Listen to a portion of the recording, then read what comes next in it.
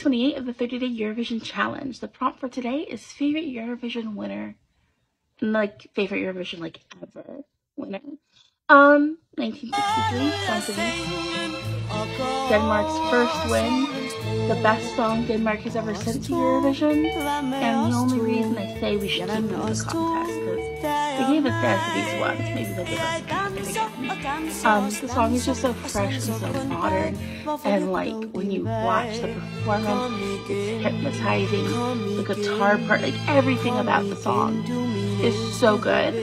And like, if you never heard it, you're hearing it now, because I go through and insert this, like, the music.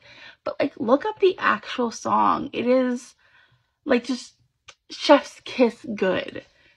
It's by far the best Eurovision winner, like, ever. Period.